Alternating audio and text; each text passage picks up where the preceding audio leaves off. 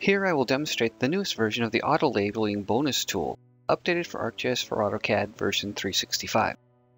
Using ArcGIS for AutoCAD 365, I'm going to open a template file that already contains a map service and links to my desired feature service layers. To populate my drawing with features from the server, I can zoom to my area of interest and redefine the geographic extent of my feature service layers, which prompts me to update my changes to the server, which I will reject to make sure I don't change anything on the server inadvertently. Next, I explicitly discard all edits, which could also be called refresh from the server without saving.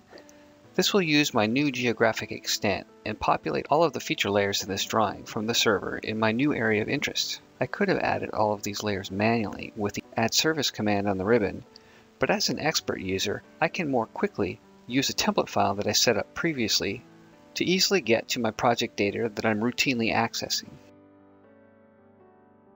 Now, the Labeling Bonus tool works on any feature class, including these feature service feature classes. I can label any field in any feature class.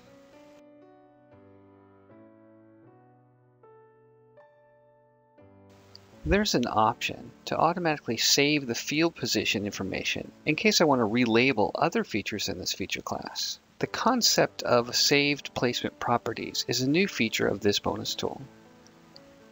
If I want, I can pre-select features, and then when I label them, just the selected features will be labeled.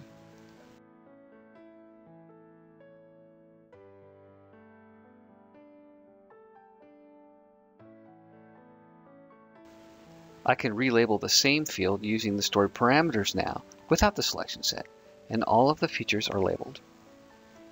The labeling schemes are stored in the file. I have more field labeling schemes saved in my template file, which will drive how to label the feature service layers I have in this drawing. The angled brackets on the field in the field list denote fields that have saved label placement information. Using the Label All option will place new labels for all the stored schemes in the drawing.